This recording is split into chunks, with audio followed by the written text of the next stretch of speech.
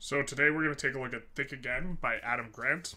This book is about changing perspectives and altering one's worldview, and it's roughly divided into three groups inside the book. The first is about changing your own mind and developing your own positions. The second is about interpersonal, it's about changing the minds of others. And then the third is more social, more broadly social, thinking about changing minds in a broader social setting. Most of the book falls within the first chapter, or not the first chapter, the first section, where it's talking about changing your own personal perspective. And I think this comes from the book, and it's something I've been thinking about a lot lately, which is that if you're trying to develop a really robust worldview, then oftentimes what makes someone look smart or looks like they have a really good worldview is their ability to really defend their position quite strongly and not back down and just argue and kind of brutalize any sort of disagreement. But if you look at what it takes to actually develop your worldview because if you just adopt whatever the first position you hear is, you probably are going to miss the mark a lot. So the ability to change is important. And so I find it a little bit ironic or troubling or interesting that the thing that kind of will lend to creating a very strong worldview, which is the ability to change your mind, is the very thing that often can make you look less intelligent in some settings. I think Grant disagrees with this position a little bit, and there's like some nuance in there, but it's just something I've been thinking about because like if you look at like videos of YouTubes that are compilations of people who are supposedly smart, looking smart, a lot of it is just them kind of owning people in conversation. And so, and that's not really a productive way to converse. It's just performative because they're not really convincing the other person. In a lot of these cases, they're just kind of pandering to some sort of audience who just wants to see them brutalize their opposition via rhetoric or talking points or what have you. Anyways, a little bit more back into the book. So the first chapter, there's a lot of things in it that are pretty interesting. They talk about the Dunning-Kruger effect, I think it's called, which is that oftentimes the people who think that they know best are the people who know the least, and the more you learn, the less confident you get. There's a little bit, they show like this graph where when you know nothing, you think you know nothing, and then as you learn a little, you think you know a lot, and then as you learn more, you think you know a little again, and then it swoops back up as you become like really, really an expert. And this kind of lends into a bit of a characterization that they make later, like towards the back quarter of the section, which is they talk about the armchair quarterback on one end of the spectrum who thinks they know better when they probably don't. It's like watching, Sunday Night Football, what have you, and thinking you know better than the coach when this guy's been doing this professionally for decades. If you know better than him, then, but a lot of people act as if they do know better. So armchair quarterback. And then at the other end of the spectrum is imposter syndrome, where you're actually quite competent, but your confidence is below your competence. So it's a bit of an interesting model.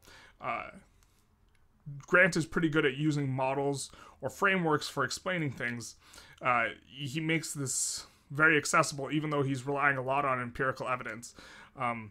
It's oftentimes these books can be books that are more empirically oriented could be a little bit of a struggle because the authors are, scientists whose primary function is like research and evaluating information, and it's not disseminating information. And so you have this, oftentimes the books that are more rigorous are not as well written, and I think Grant does a pretty good job writing the book. So we have the Dunning-Kruger effect and this not preacher, that's the next thing.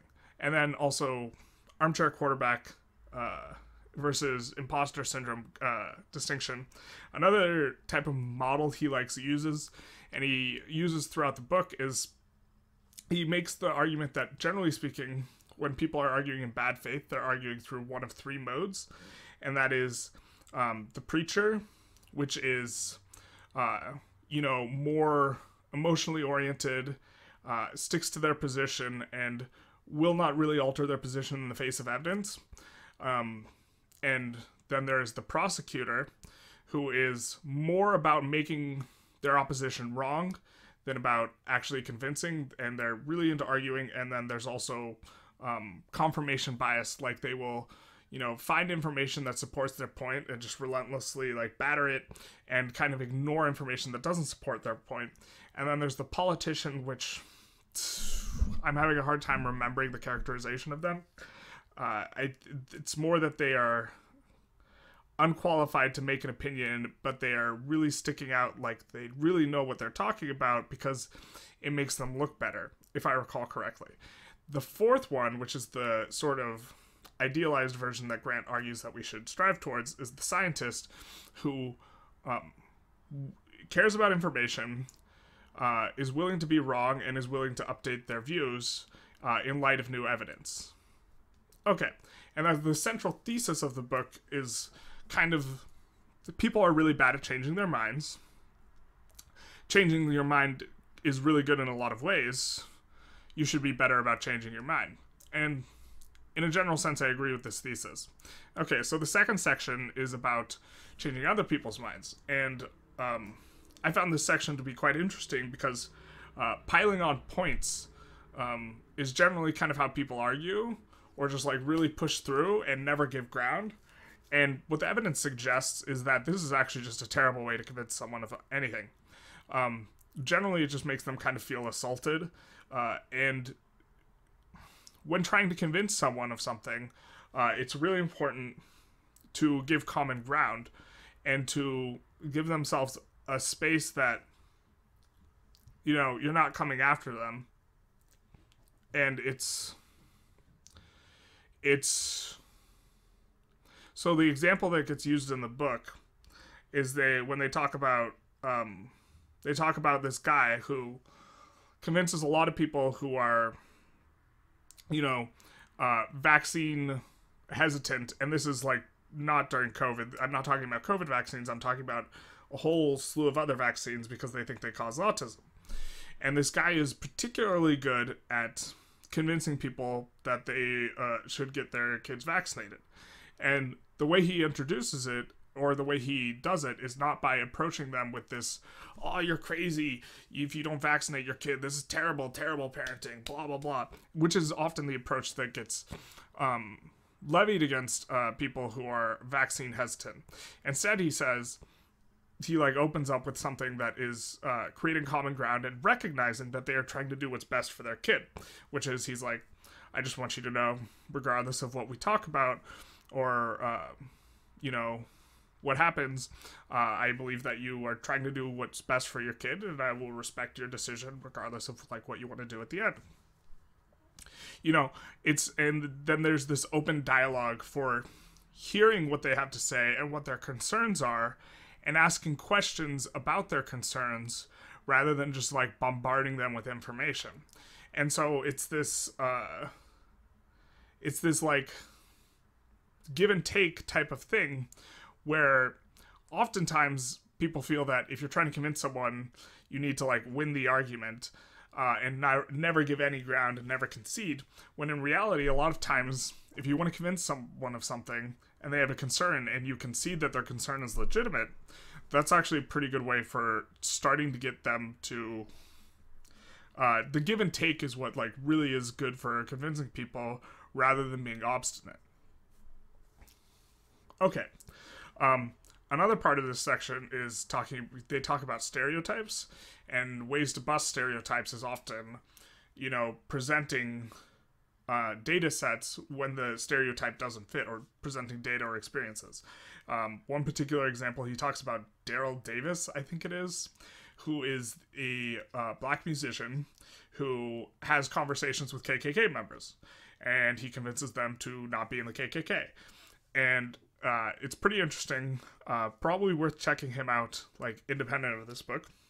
But one of the ways he does this is by having a dialogue with them And what he found is a lot of them have just never really interacted with a black person before. And so what happens is he kind of serves as an interacting force that challenges all these preconceptions that they have. And so oftentimes, and he doesn't come at them like hostily, he asks questions and they have like a conversation. And once again, like the example of the guy with the vaccines, it's about creating a dialogue and addressing concerns and not just being dismissive and aggressive when it comes to changing minds. And I think that this is a particularly salient point because what the public discourse looks like right now, at least in the United States, it's just like, it's hyper polarized and hyper aggressive, and people are just not nice to each other, and they're not trying to find common ground. And it's evidence suggests this is just a really bad way to communicate, both because it's like it's aggressive and like, I don't want to say not fun. It's not healthy. I'm not trying to say that it's fun either. I'm just saying fun's not the right word. It's not healthy. If you actually want to convince people, it's terrible as well. Or at least this is what the evidence suggests, according to Dr. Grant, which I'm inclined to agree. And then the third section, which is the smallest section, I think, I'm not 100% sure, he talks about kind of more broad social kind of ways of thinking again. One example from that section is he talks about this teacher who wrote a textbook, and in the textbook,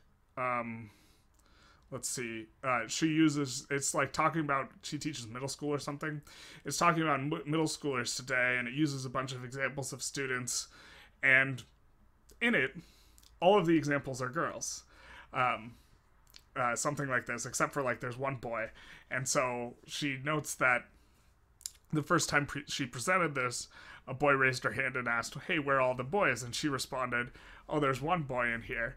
And then like I forget exactly how it was like the story was told in the book, but she says, "Oh, they were around then. They just weren't doing anything important," which is kind of, the narrative that is given for like what women were doing, like in history, where it's just like not reported on women doing anything important. It's just like, oh, they were around, they just weren't doing anything important. I found that example particularly amusing and interesting, and the kid had like an aha moment. It's like, oh, I get it.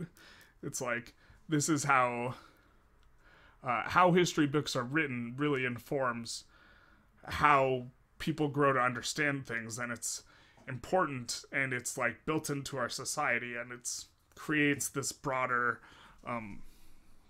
perspective, especially because a lot of people, as the book notes throughout the entire book, really bad at changing their opinions. So when you have this kind of way of constructing reality for kids in history books, and this is, both sides think this is important in the United States, regarding politics and stuff like this.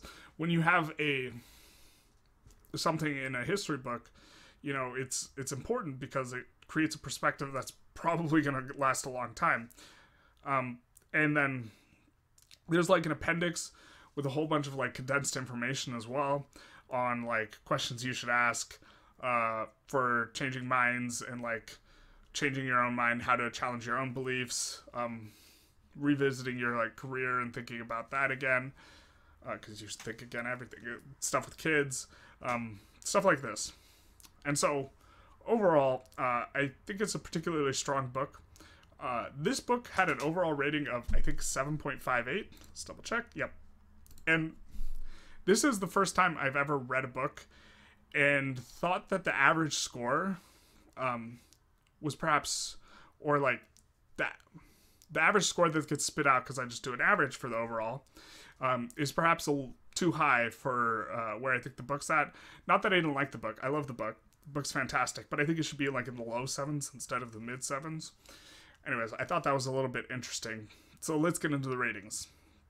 For utility, I gave it an 8.5, and I think this is why the overall rating is a bit high, is because it's kind of a more informative book, but it's also useful, and it's also, relatively speaking, entertaining.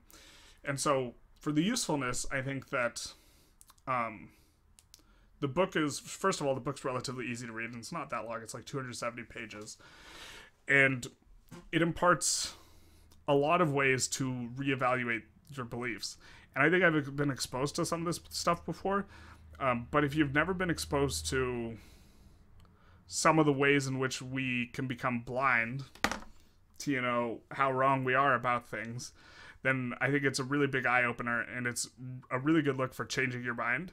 And secondly, it's beyond this, like, worldview construction, like, internal, like, thing that I think it's useful for. I think it's pretty useful for conflict resolution and convincing people of ideas, because of the second section of the book where you're talking about, you know, how to articulate your point to people, which doesn't involve just, like, bombarding them with evidence. You know, it's about creating common ground and asking questions and, like, this sorts of things. And I found that that was particularly useful as well.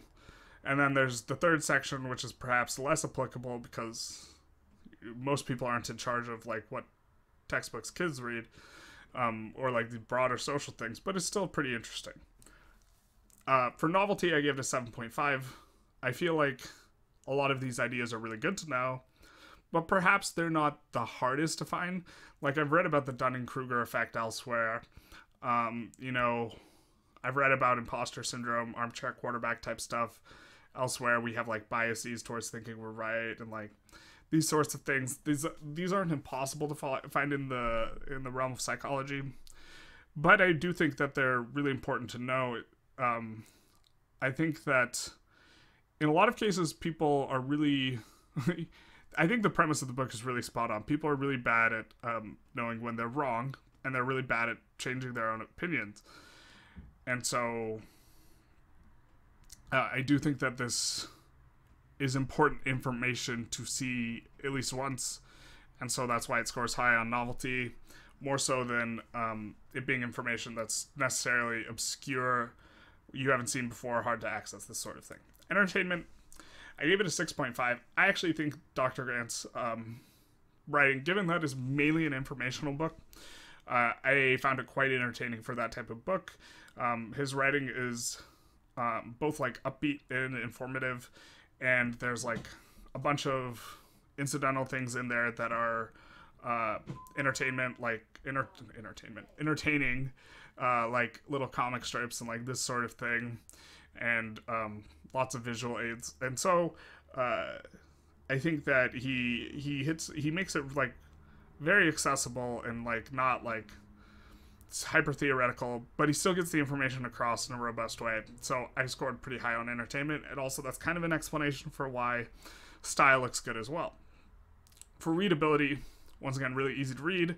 He has a whole bunch of visual aids in the book. Like, an example is, like, this is his preacher versus what is it, the four that he writes: scientist, preacher, prosecutor, and politician. Let's hold this up for, try and get a little bit closer. And so he has all kinds of stuff like this throughout the book, which makes it quite easy to read. Also, I think that like, this is about stereotypes. Here's another one. And so I think that this makes the book quite a lot easier to read, and I think that his book is, like, just generally easy to read. So scores high on readability. For interest, I gave it a 7, which is a relatively high score. I think a lot of the information is interesting, and none of it is... I didn't think there were too many parts where I'm just, like, reading it, I'm thinking, okay, this is, like, theory, and, like, it's not that interesting, or what have you. You know, most of the stuff is... it feels, like, readily available in terms of, like, applicability to my life, at least in the first 2 sections. And so I thought that the book was fairly interesting as well. Overall score of 7.58. And so, which is quite high. And I think it's deservedly quite high. I'm still on the fence on Goodreads. So, like, on Goodreads, I barely give out 5 stars. It's like 1 to 5 stars, and I'm still trying to think whether I want to give this 4 stars or 5 stars. But as far as recommendations go, broadly speaking, this is kind of a book I would recommend to a very broad swath of people, especially because it's a combination of like easy to read. I think the information is pretty useful, and like if I'm going to recommend nonfiction to someone, and I want that nonfiction to be informative, this is going to be like one of the books I kind of like look to recommending. I also really like Adam Grant's like social media presence. I follow him on Instagram, but on Instagram he just reposts his Twitter posts and pictures of his Twitter posts. And I think that it's a pretty good look I think that he is good at conveying information in a nuanced way that is like robust and good information while still being like obviously like within a character limit, or it has to be in a picture, like within the constraints of social media, which often social media lends to sensationalism, and I don't think he's sensationalistic. I just think he puts out good information.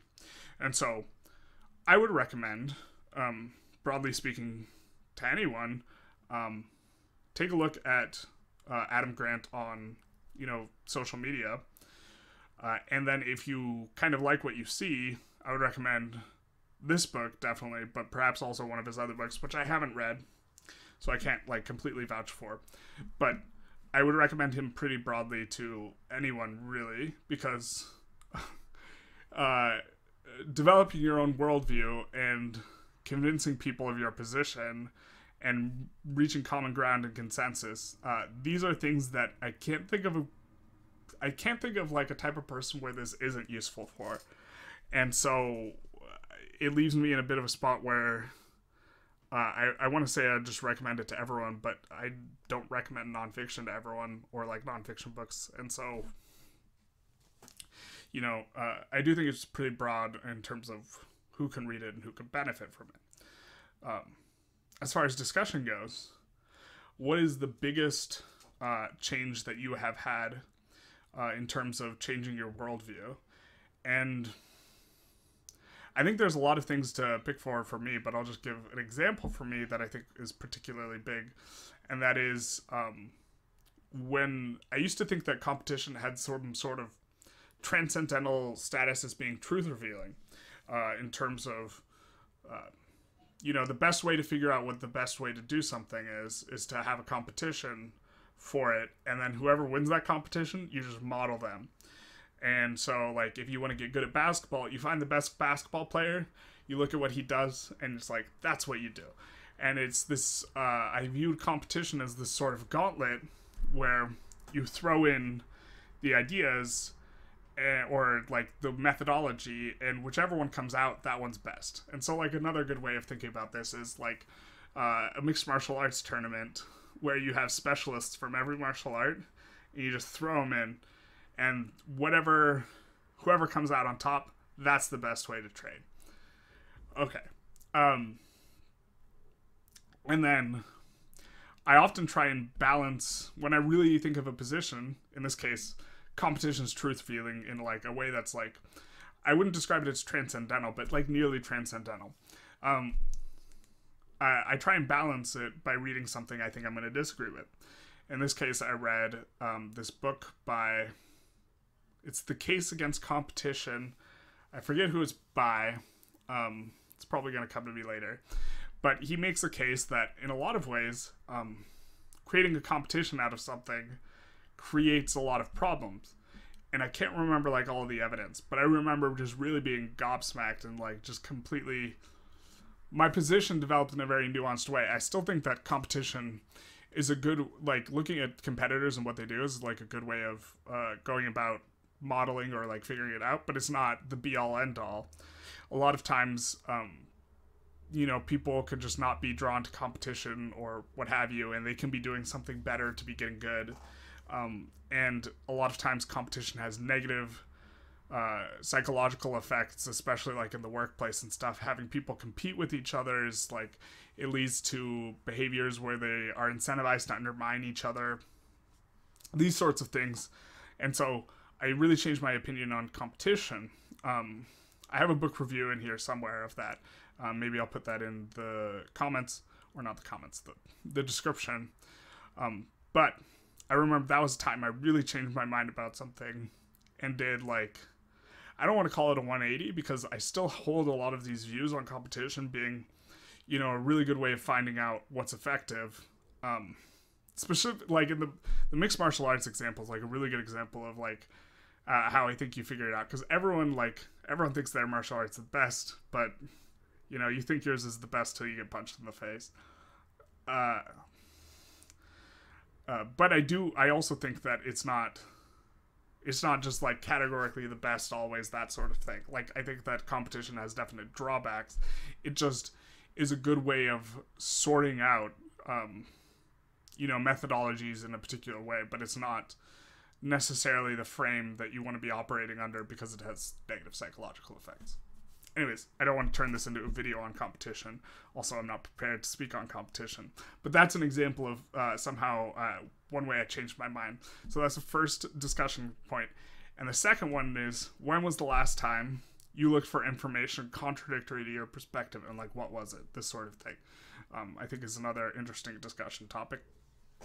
Anyways, if you like this video, feel free to like, feel free to subscribe, feel free to comment, just the algo, all this stuff, and have a good day.